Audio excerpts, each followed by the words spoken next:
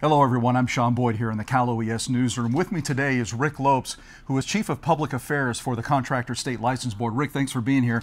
You've got some important information for those wildfire survivors when it comes to contractors today. Yeah, now as the debris removal is well underway, you're really starting to think about what you can do to get your home rebuilt. And the local officials, there's a lot going on there, a lot of people to help you, and that really is one of the key messages is don't think you have to go this alone. There's a lot of agencies out there, including ours, the Contractor State License Board, that have a lot of information to make sure you make the right choice when you hire a contractor to rebuild your home.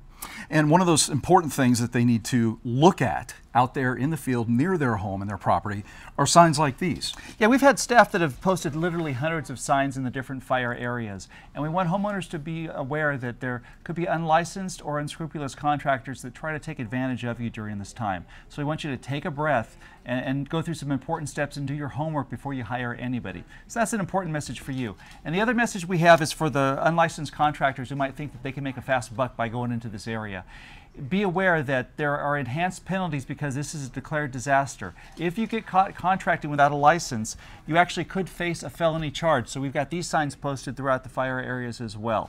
And the district attorneys in the different areas, the local law enforcement and the contractors board are going to be very aggressive in going after those contracting without a license. So if you do get caught, even as little as just soliciting a bid for a job, that can be charged as a felony, which is up to 16 months in jail and up to a $10,000 fine. So the message for you, if you're not licensed to be doing work in the disaster areas, is don't even think about it. This is really something you don't want to get caught. You don't want to end up in prison because of it. And soliciting can be as simple as handing out a business card or a flyer. That's exactly right. You say you can do it, you're acting like a contractor, you're going to go to jail. Going to go to jail. You don't want that to happen. No. And as a homeowner too, you want to make sure that you stick with a licensed contractor because in the long run, it'll mean less money, less legal problems. At least that's the thought. And a good quality job. And a good quality job as well. Web address? Web address is cslb.ca.gov.